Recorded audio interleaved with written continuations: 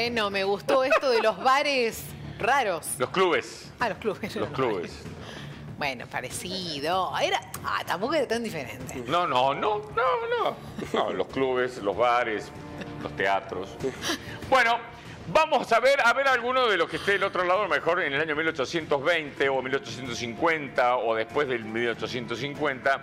Debido a la existencia de estos clubes, a lo mejor uno se podría haber hecho socio de estos clubes, ¿no? Sí. Y vamos a arrancar entonces contándoles estos clubes que hicieron historia, y vamos a arrancar con el Club de los Glotones. Activo en la década del año 1820, antes de que Charles Darwin viajara a las Islas Galápagos y se convirtiera en una figura controvertida por su teoría de la evolución, desarrolló una reputación de aventurero como miembro del Glutton Club de la Universidad de Cambridge. Este club, los estudiantes, literalmente se comían lo que investigaban. Ah, bueno. Por eso era el Club de los Glotones. Eran jóvenes deseosos de buscar aves y bestias que antes eran desconocidas para el paladar humano, como decían ellos.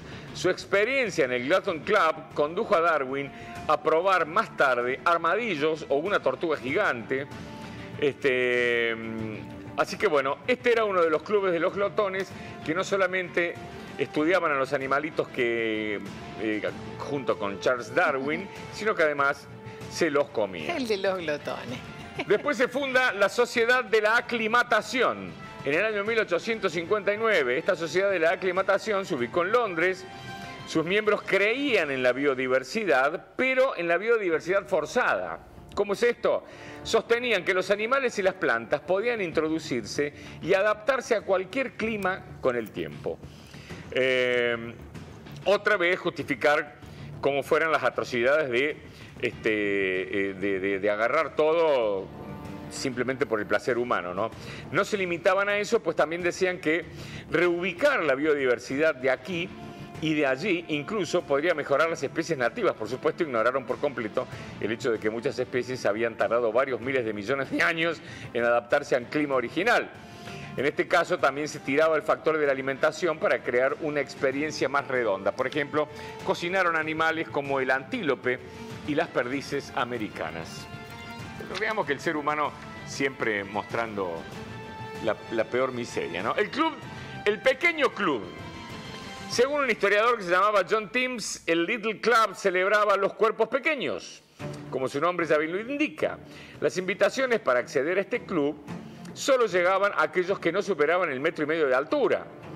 Nadie que se sentara ahí podía llegar con los pies al suelo. Y si tenía que usar taburetes para alcanzar los estantes. Para acomodar a los miembros que cumplían con estos requisitos, los fundadores crearon un espacio donde los muebles se ajustaban a un tamaño más pequeño. Un lugar mucho más seguro. De hecho, la puerta se hizo también más baja, cosa que, digamos, los más chiquititos que medían 1,50 m, se sintieran, digamos, a la altura, vaya la palabra. Cualquiera que se golpeara la cabeza con el marco de la puerta se consideraba no calificado para unirse a este club. Y después se fundó el Club de los 13 en el año 1890. El 13 Club de Nueva York no temía las supersticiones, por eso se llamaba el Club de los 13. Esa era la base principal, es decir, no eran supersticiosos. Por eso juntaron justamente a 13 miembros. Ese también es novedoso. Eso también, sí. Para empezar, los miembros se reunían el día 13 de cada mes. En esa línea organizaban cenas sentados en 13 mesas, con exactamente 13 elementos en el menú. Poco a poco lo fueron llevando al límite. Por ejemplo, comían pasteles decorados con gatos negros, se divertían rompiendo espejos, todo lo que no hay que hacer si sos supersticioso. Derramaban sal a propósito y socavando todo tipo de supersticiones en definitiva. Bueno, el amor por el 13 les llevó incluso a intentar eliminar el estigma del número, como si de activistas por ellos se tratara.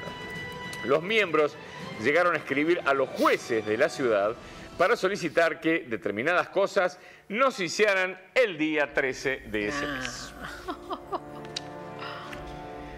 digo, lo que era tener tiempo ocioso, hablamos del año 1800, tiempo ocioso, no como sí. hoy que uno tiene un sinnúmero de distracciones, tiempo ocioso para decir, che, bueno, a ver qué podemos inventar.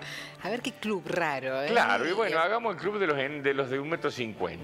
Bueno, es decir, que si vos medías más de 1,50 m, no podías ser parte de ese club.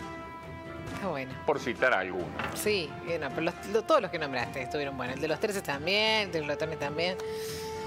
Muchas gracias. Nos vemos en un rato, cuídese, ¿eh? Igualmente. Hasta luego.